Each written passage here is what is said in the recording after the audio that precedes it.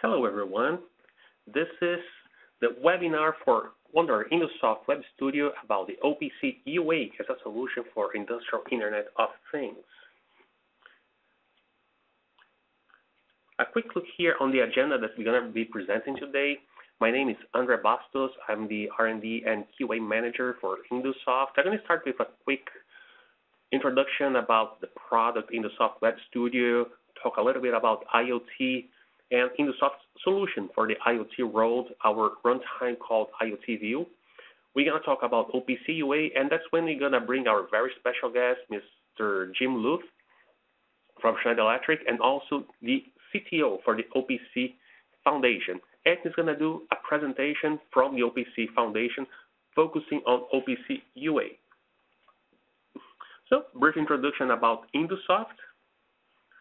Our product, InduSoft Web Studio, is a tool that you can use to design your projects, to configure screens, to configure communication with field devices, acquire data from the field, store this data in historians, in databases, and then present this data in any form that you may need. So you can present on your computer as a local viewer, you can present remotely as a remote secure viewer, or also in any HTML5 ready browser.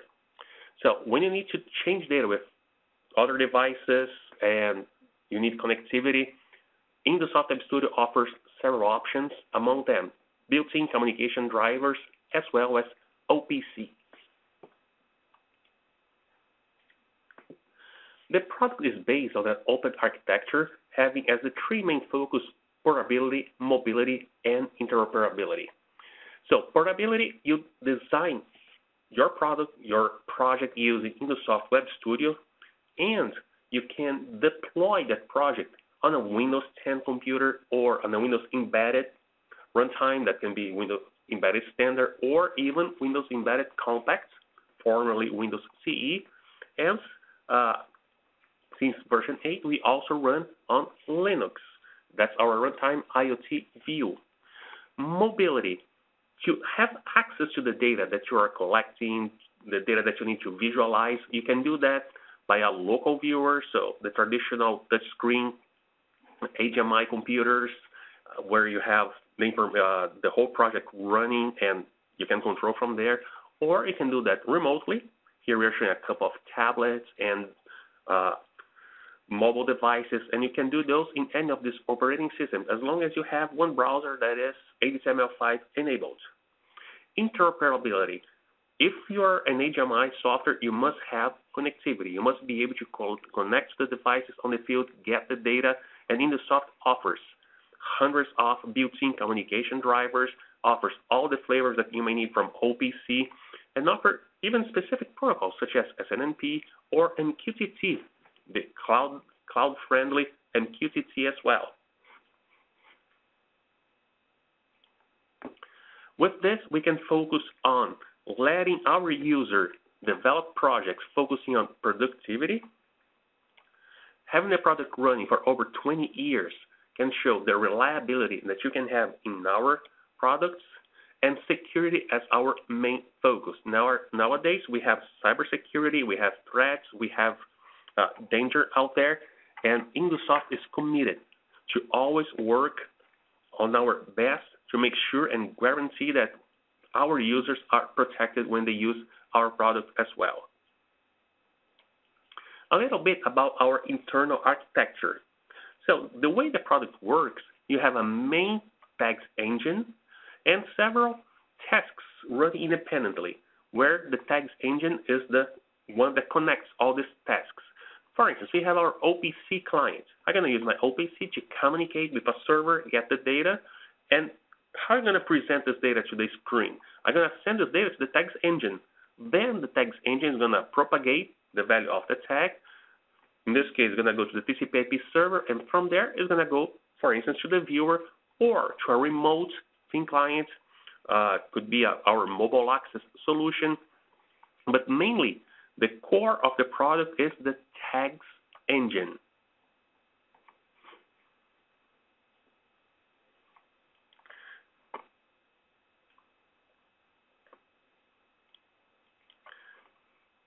On On the next slide, where we show a little bit about our connectivity. So we could spend our entire webinar only talking about all the options that you have with our product in the InduSoft Web Studio. So we're going to start down here with over 240 communication drivers. We have legacy communication drivers to talk to devices that are not even available anymore on the market.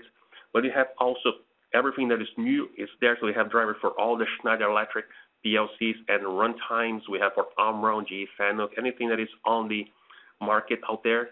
You name it. So if you want to talk with backup, we have a driver for it. We're going to communicate with Modbus. Yes, Modbus TCP, Modbus Plus, anything that you may need, we have built in as part of the product. It's not an extra or nothing like that.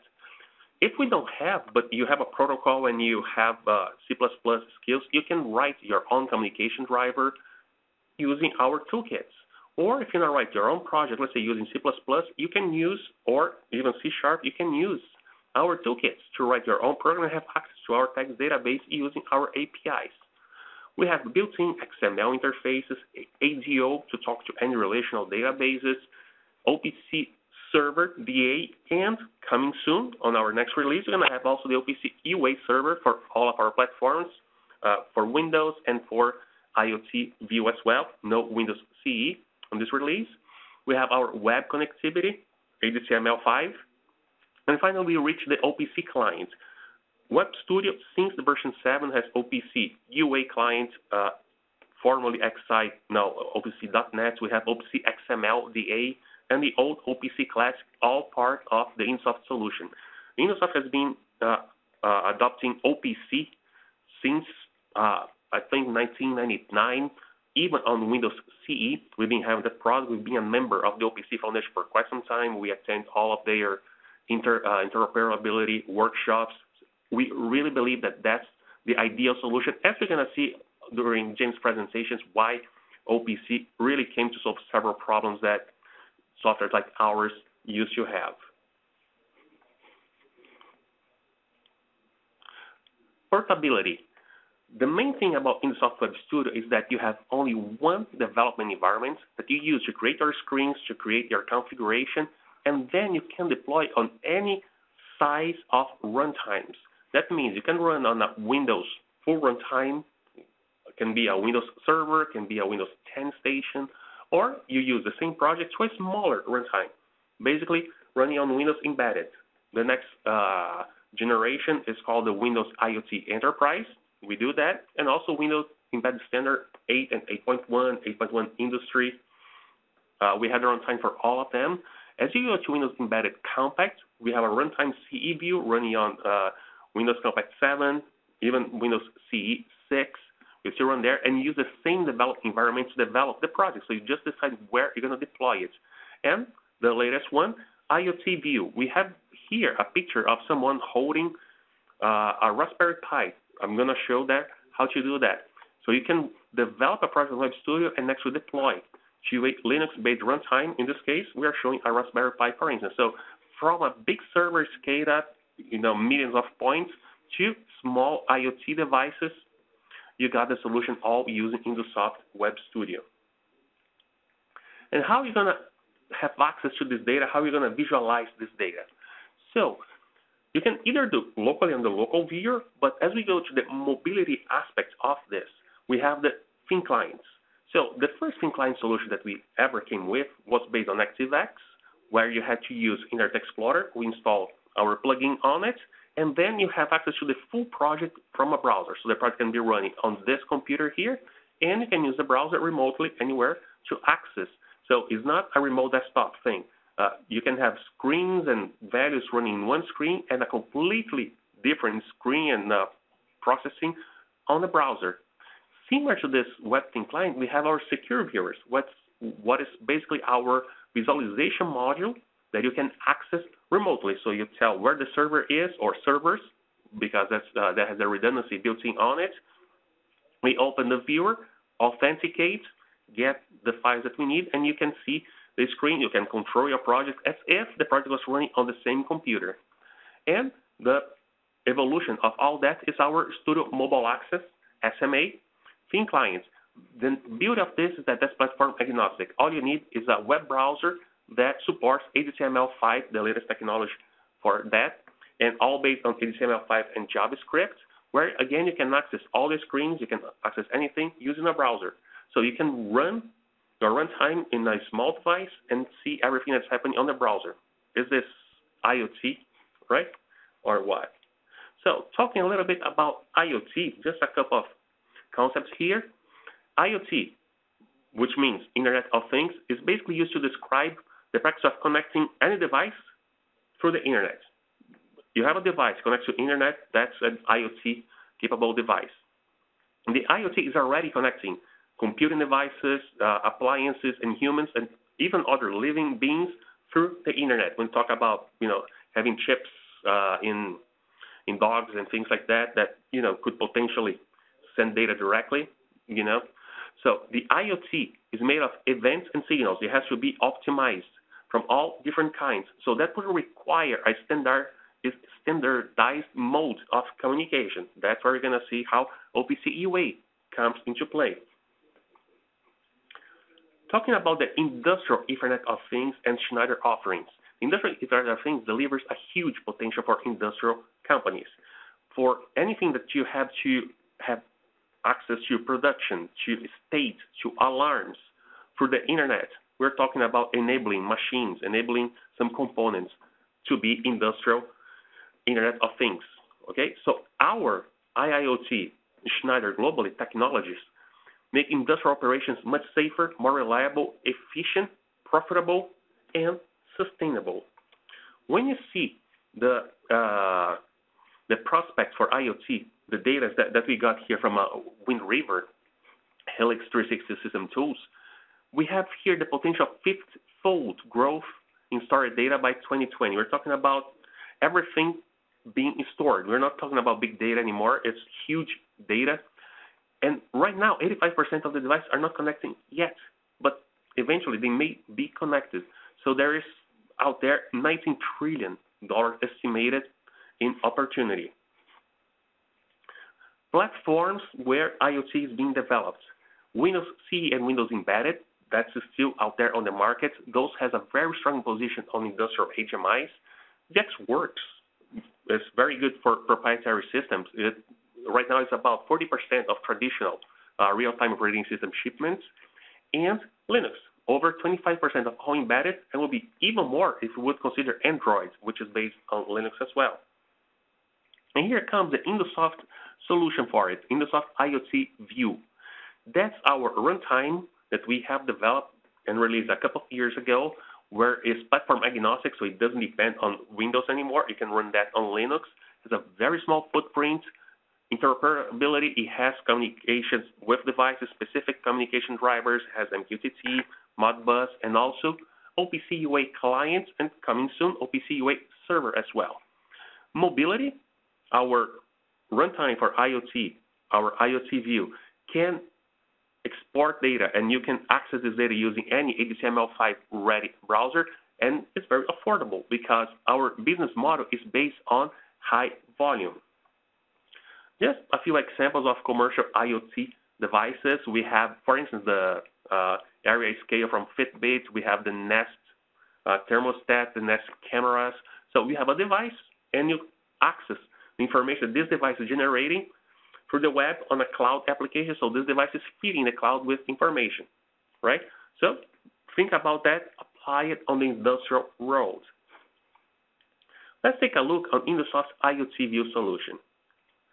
Traditional way that you will have an HMI talking to the PLC and bring this data up to a cloud or to an in-house server. So we had to be connected. We had to have the protocol communication for the PLC.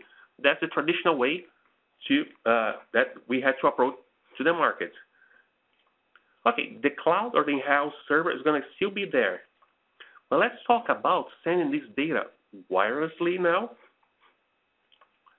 from all these devices here, right? So we could connect to all these devices with a runtime running on a real-time operating system like Linux or VxWorks. So IoTView can talk to all these devices, grab this data, push this data up to a cloud or in-house server. This is ready. This is the best tool that you can have to have an IoT-ready system using our IoTView solution. IoTView is platform agnostic. Again, it runs on Linux, for instance. It's not based on Windows only. Very small footprint for interoperability. It offers, we're going to see on the next screen, some of the industrial protocols plus OPC UA. And for mobility, you can access everything that is being processed there through any HTML5 ready browser. Could be iOS, could be Android.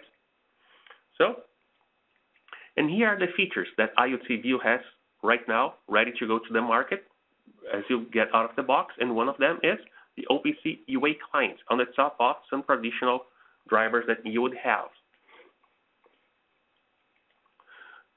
Portability, you develop for Windows, you can download on Linux with all those functions that you can do. So you can do processing, you can get the data, execute all these functions using our built-in functions, and everything works on IoTView as well.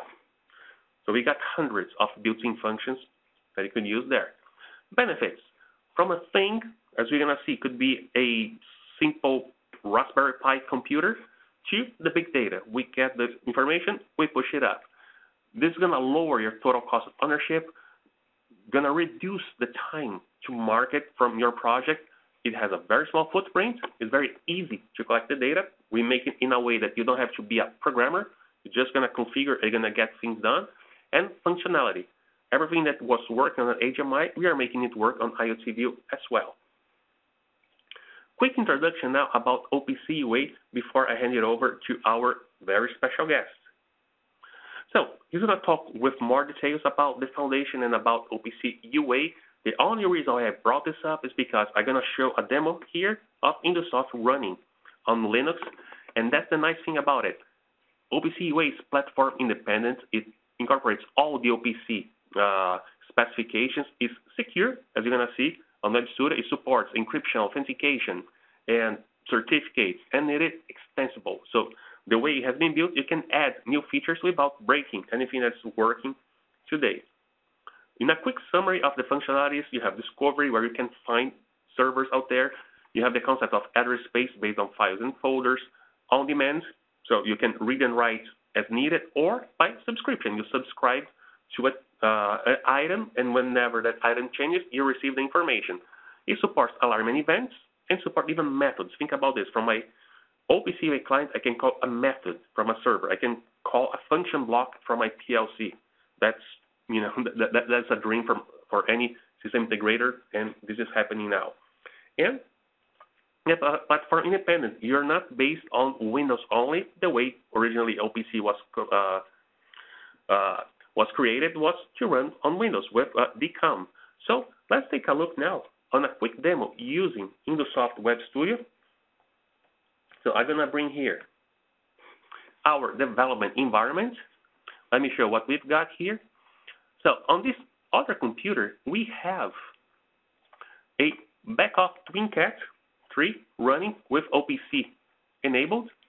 Here are some of the OPC modes that we talked about. So it has user identity. We would make it require user and password, for instance. I configure a server port, endpoints. So here we have some of the variables on the PLC.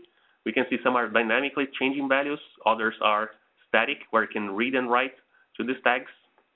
And here on InduSoft Web Studio, I have developed a project with, just a simple screen, nothing fancy, with a couple of tags.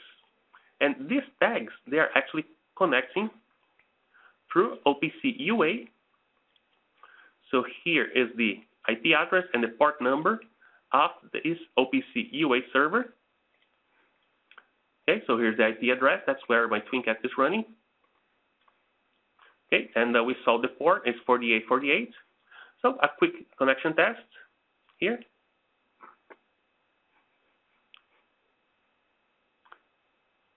And this reaching there. And succeeded. Which means that this OPC UA server is reachable. Configuring the communication, you use on Web Studio the tags anywhere you want. And then you can configure worksheets where you choose the connection that we have just created. The connection supports all the security parts, so you could choose security modes, security policies. For instance, if I select here security modes and ask me if I want to create a self-signed certificate, here we can choose different policies, create trust list. I can trust a server certificate that shows all the security that is embedded on the OPC UA specification, and beautiful things like we can browse the items from the OPC server that is on the other side. So we are reaching the server now, building here the list, and here are the tags that are on the server. And I select the tag, we even can get what the current value there. I click again, see, it has updated. So we have created this project, and where am I going to download this project? I'm going to connect to this IP address here, and this IP address is this runtime IoTView running on Linux. So it's this fella here. You can see on the menu here, this is a Raspberry Pi running Linux, and this is the one that's going to receive our runtime, our project now, which was configured to communicate OPC UA with that TwinCat. So I go on my project here. I have already downloaded, so I'm going to just click Run from here. So I'm going to go here on my device, and here shows on the log that it's preparing to connect to the server TwinCat. And here's going to be my runtime running on Linux. What if I want to see the data that is in there? Okay, so I can use any HTML5 ready browsers. I could use here on my computer, connecting to there, or if I want locally, what I can do here, I can call a browser. So in this browser, I'm going to enter this URL. You're going to ask me to enter a username and password.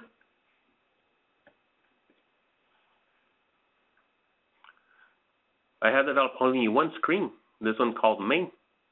So we're going to go to the main screen here. And here's the data that we can compare with the data from TwinCat.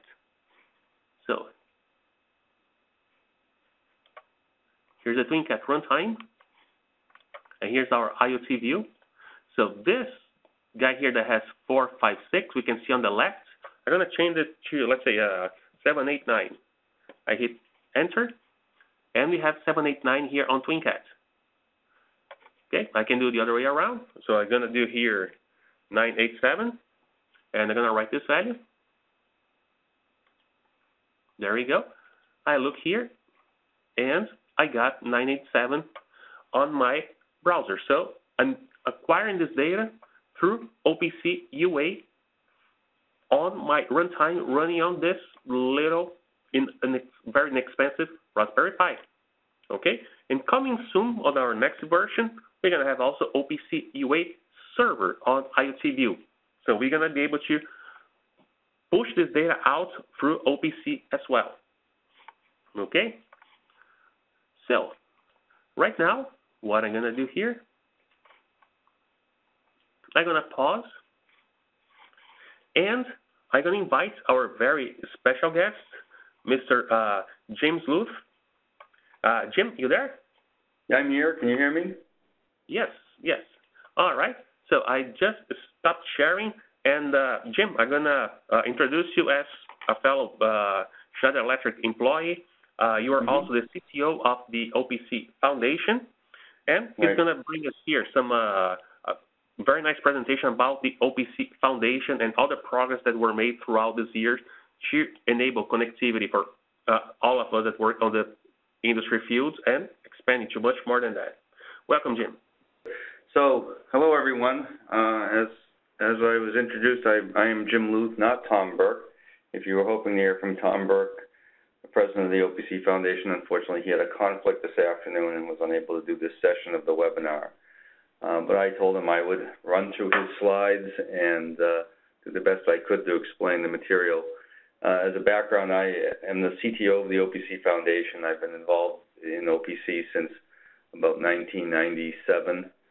I chair the OPC UA working group and have been heading the effort of bringing OPC UA to the world since the beginning of OPC UA in 2003. So hopefully I'll know the material okay. A couple of things, just about the foundation. The foundation's job is to run a consortia of companies and end users for the purpose of having a interoperable multi-vendor communication platform and information modeling platform specifically for industrial automation. And this is a relatively broad but narrow enough focus that we're able to essentially take OPC, now OPC UA, and apply it in many different levels and areas in the automation market. The consortia has been around since 1995, I believe. It's run by, organized as most consortia are, with a board of directors. You can see here that it's the people in control here are large automation vendors mostly. And interesting to point out, though, two of our members are in the IT and higher level information technology area, SAP and Microsoft. And they play a key role in sort of some of the higher level directions that we have as you go up the food chain away from low level control up through ERP and IT systems. So the foundation, of course, at this point is very much an international organization. We have offices in the U.S., Japan, and Europe, Germany. The concept, though, of it being truly an international organization is happening more and more. Currently, about 50% of our members are in Europe, 28% in North America, and then the rest of the world. You can see how it's split. China is undergoing some rapid growth. You see they already account for 9% of our members. There's a lot of interest in OPC UA in all over the world at this point, and growing. So as a history of what it is that OPC set out to solve, and this goes back again to 1995, at that time companies like InduSoft, like Wonderware, like Iconics, and others were building software products, HMIs, high-level Windows-based control systems and things like that, but not hardware. And those companies effectively worked to create drivers to talk to every known piece of industrial automation equipment that existed. And companies like that would spend literally more than 50% of their R&D dollars doing nothing more than writing drivers. And what OPC tried to set out to do in a simple way, specifically on the Windows platform, was to create a model where a driver would be created by one company, ideally the hardware company that was producing the hardware, but at least there being a sort of a separate market for these, what ultimately were OPC servers. And then applications that needed data from those pieces of hardware could simply talk to that OPC server, to the device. So this is similar to the printer model on Windows, where you typically get a Windows printer driver that comes with the printer, and then any application on Windows can talk to that printer. So we were the organization that created a practical model for this kind of a driver. What we ended up being the OPC server. Now again, back then this was all Windows only and based on COM and DCOM, and that proved to be an effective way to do what we needed to do and to do it quickly, which led to our success. But it also gave us a challenge when the technology, and in particular the COM and DCOM technology, evolved to other things. So over time, we needed to move our standards ahead, and in a sense, we had done a lot of work, first on data access, and then we created COM interfaces for historical data access, and then more interfaces for alarms and conditions, and then we branched into XML and did XML DA, and then we added PLC to PLC communication with data exchange and security and batch and so forth.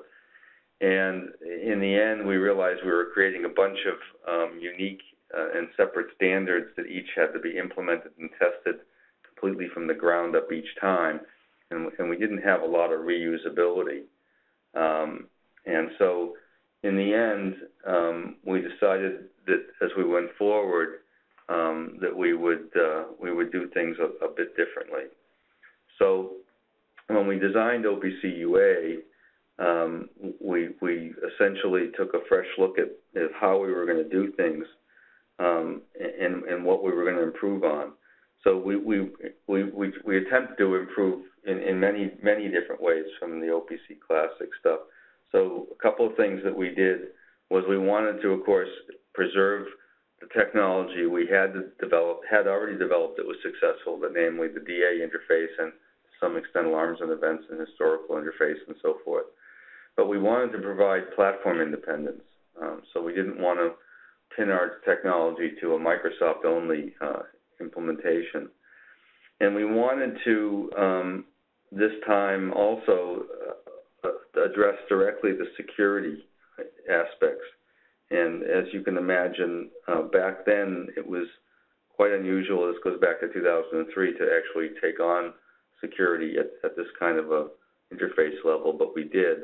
And it's proved to be very important in OPC UA that we did that. So we wanted to have something that would be compatible through wrappers and proxies with the existing classic stuff. We wanted to keep the performance high as we had good performance with the DCOM technology, provide more technology, more diagnostics, be easy to use, get rid of DCOM and its underpinnings. And so we did all that, and it became known as the unified architecture. And so we created a model at a high level to build the functionality, the specific functionality of DA and HDA and alarms and events, but we tied it this time to lower level technologies like TCP/IP and OpenSSL, which gave us the portability we needed. And then we used state-of-the-art security concepts, algorithms, libraries to do all of our cryptographic and security stuff. And that fundamentally is what today makes up the unified architecture. So in a diagram, you can see how UA is built, and the specifications themselves are layered in a way that's similar to this model. On the bottom, from bottom to top here, we have a set of data models, or what we call a meta model, which explains how to describe data in UA terms, and as a concept thing. And then at the lowest transport level, we have the protocols, TCP/IP, WebSockets, and the encodings, binary, XML, JSON, and so forth that we have today. On top of that, we have a set of base services, and by that it's getting into the services that are called over the wire. Think about web services. If you have a SOAP web service, you make a method call and you pass a few things and you get a few things back.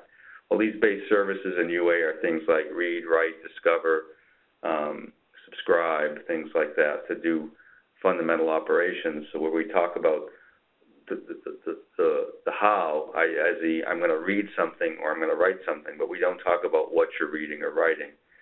The what comes in the higher level information models. So we have the what described by the equivalent of our DA. So there you're reading and writing real-time data, value, quality, and timestamp stuff. And alarms and conditions were reading and writing and subscribing to event notifications, and the event notifications may correspond to state changes in an alarm model, as an example. in historical access, we're reading and writing and subscribing to not current data, but data that's been stored in a historical database of some format. And then programs as a whole another layer of functionality that we have that's built on top of state machines to provide states of long-running processes or systems. So those are the OPC information models that we all have, and then they're all in their own separate specifications, again, layered away from the details of the lower-level pieces. And then on top of that, we have the functionality that we built our information models on, of course, is available to other organizations, and many organizations have built information models on top of UA. ISA 95, EDDL built FDI on top of OPC UA and so forth. There are many organizations. We'll see that in some later slides. And then, of course, every vendor who creates a product has their own information that is inherent in their product, right? So if you look at the InduSoft engine, you'll find certain variables and certain things that they'll expose in their UA server that's going to be different than the Wonderware server or somebody else's server.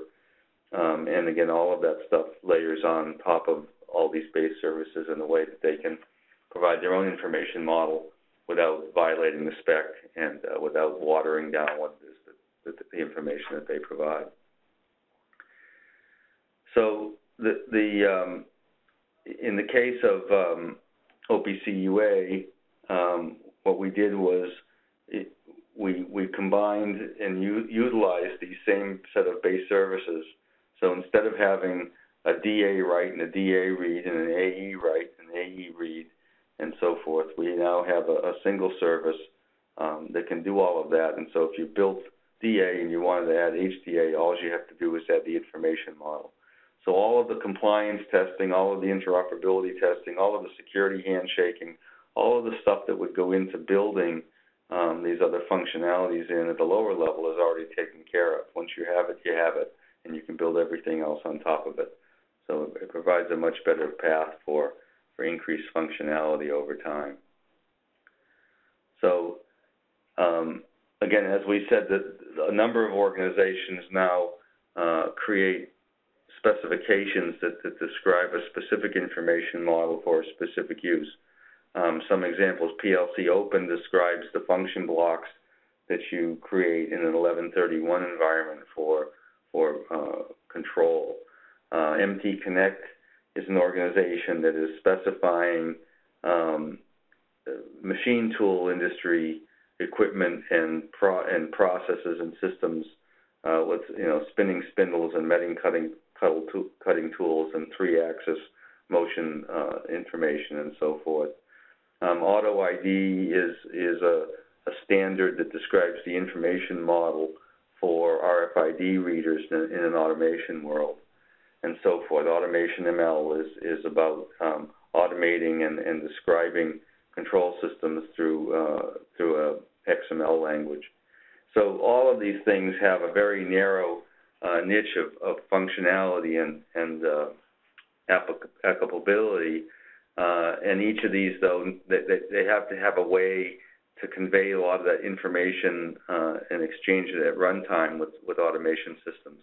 And each of these organizations has chosen to map their fundamental information model in terms of a OPC UA companion spec and build it on top of OPC UA, take advantage of all of the lower level pieces that the foundation actually provides. And then again, you can build on top of that with vendor-specific things. And again, you're taking advantage of all the base services and the base protocols, and none of that ever has to change. And then you're adding your own vendor-specific structures and methods and anything else that you might need. And all this is discoverable through the client API. And so this is a key part of the beauty of the lack of brittleness in the connection of OPC clients and servers. If I take a client that was written 5 years ago that knows nothing about some vendor-specific method call that InduSoft invented last week, and I connect that client to this new server that's never seen before, it can discover everything about that method call, what the parameters are, what the structure of the parameters are, what the function does, and so forth. And a reasonable generic client can assimilate all that information and provide an interface for that function call without actually having to be rewritten and programmed for it. So you have the ability to mix and match products from multiple vendors over a large number of years and still have the connectivity and the capability of new features as they come out without reprogramming them. So the timeless durability is, again, something that we talk about. Actually, Tom likes to say that I coined that term. I don't get any money for that, but I think I did. And by that, what we're talking about is that we purposely built UA to be future-proof, and we've built everything in a way that everything is layered, so that bits and pieces can be swapped in and out without disturbing the other pieces. So, as an example, protocols come and go. We started out, as an example, XML was really hot, and we did a web services binding in the original version of OPC UA. It turns out web services and XML isn't so hot anymore, but now we have things like MQTT and AMQP and JSON and things like that, and WebSockets as an example. And so we've added new protocols and new encodings over time. Similarly, as you know, security algorithms get broken. Things that were secure 2 years ago are no longer secure.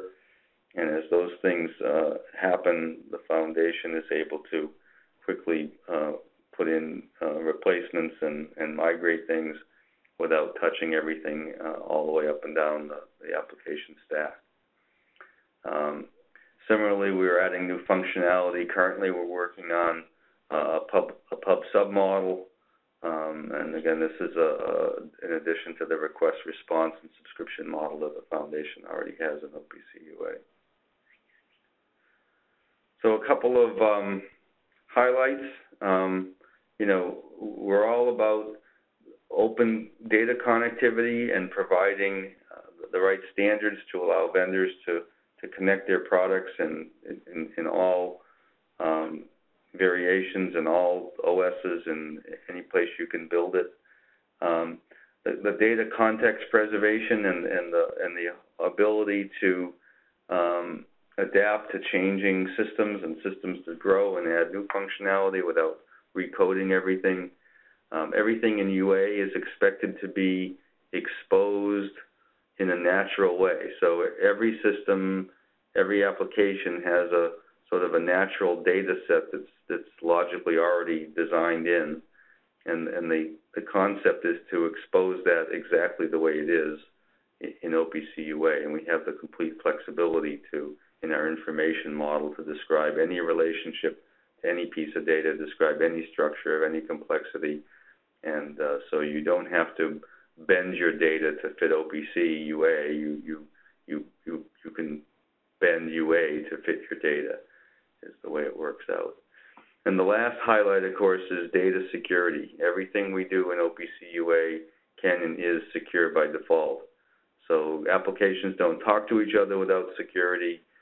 Users don't get data without providing credentials and so forth. And all of that stuff is specified and done in a standard way that makes it easy to connect even the multi-vendor systems with a consistent security model.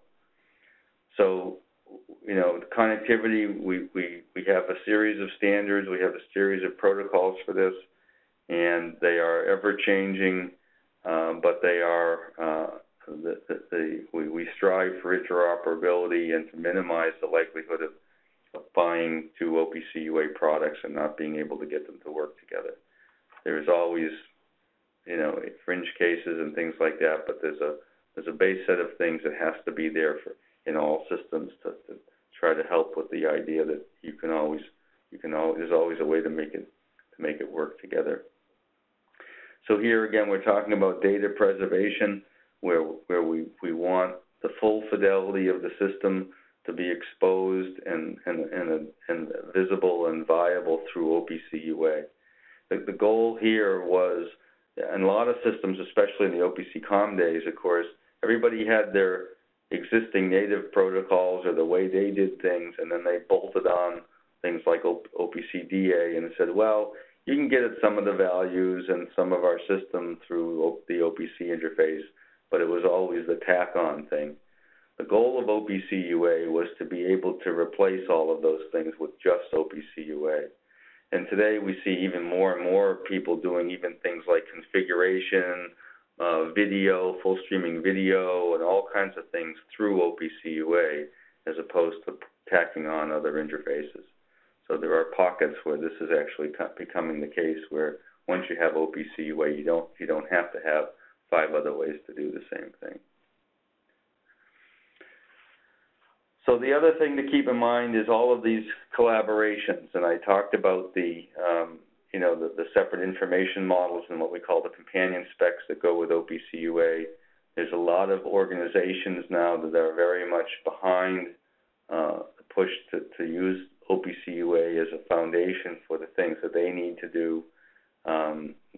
VDMA is a good example of an organization that is literally, they have a dozen teams creating a dozen different companion specs in parallel right now for the different types of automation specialties and things that they specify.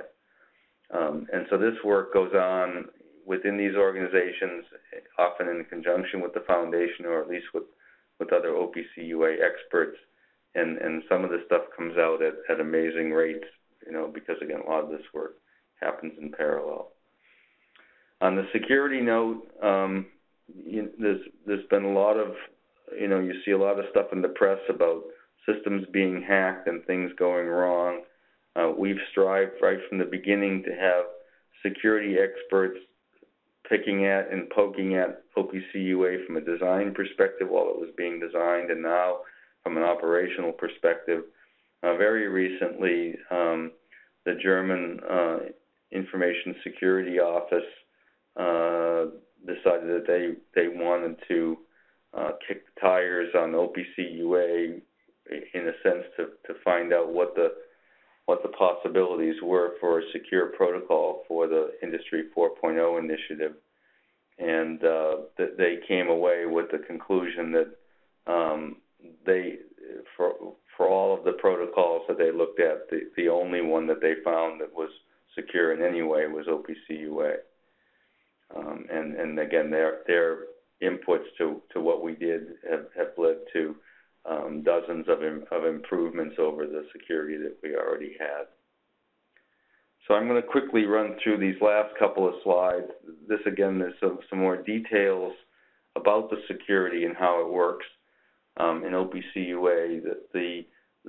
At the high level, OPC UA relies on a concept called PKI, which is public key infrastructure. This is, most people are familiar with this to at least a little bit of an extent. It's the underpinnings of the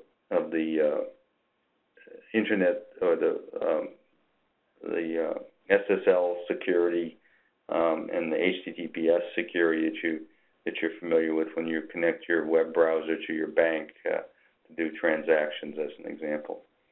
So in that case, the PKI is what they call asymmetric PKI, because there's a X509 certificate that secures the transmission, but the certificate in this case is on one side. The web server has this special certificate, and they can authenticate you, but you can't really authenticate them. In OPC UA, the certificate in X509 PKI is what they call symmetric PKI, and in that case, the clients and the servers both have the certificates, and they do a thing that's called mutual authentication and authorization. And this is a much stronger mechanism because of its symmetric nature than what we do today when we do business with our banks. So with these certificates, we're able to identify and trust the applications themselves, the instance of the application, and then ultimately we go on to the user itself, and the user itself, on top of once applications agree that the applications themselves can speak to each other, we demand the login from the user.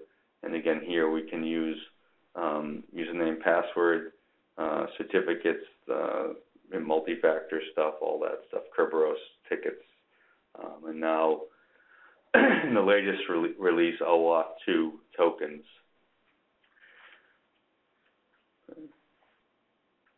So there's a number of success stories that you can read about, and eventually I'll get to a link here for our brochures. But there are many examples of applications and places where OPC UA has been applied to a various number of different types of facilities and uses. So because the UA stuff has the security built in and reliability, we didn't talk much about reliability and redundancy, but all of that stuff is baked into the spec, so it can be done in a standardized way. Of course, our communications are not based on COM and DCOM anymore, and we strive to make all of this work in a highly locked down, secure world.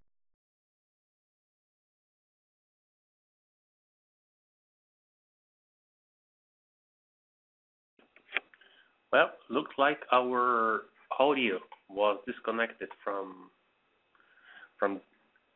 Jim. Let's just see what could be going on. Give me just a minute, folks.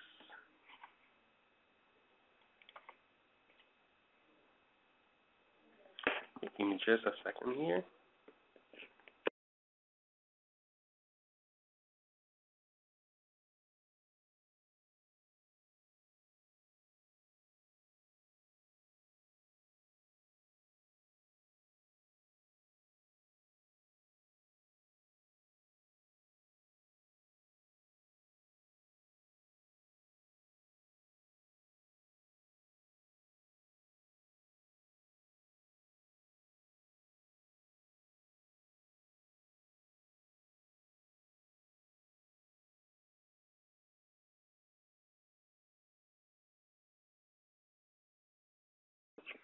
So I'm sorry, guys. His audio is out, and of course his phone is not answering. But as you can see on the slide, we were at the very end of his presentation. We are showing now some of the links for the resource that you have for more information about the OPC Foundation. And finally, we reach his thank you slide. Okay, so I don't know when he's going to realize that he lost his audio. But with this, I'm going to now move into a Q&A session. You can submit your questions through our Q&A chat, and I'm going to answer them as I can. So I'm going to make myself presenter. So the question that I got here is, in a well-configured Web Studio Linux device running OPC UA, is there an acquisition screen similar to what was shown in TwinCat or in a DA server? I'm not sure I understand exactly what you mean with acquisition screen, but back to the concept that we use only one product in the InduSoft Web Studio to develop the project, and this project you can deploy. So when you use here the connect, I can deploy this to Linux, or I can run the exact same project on Web Studio.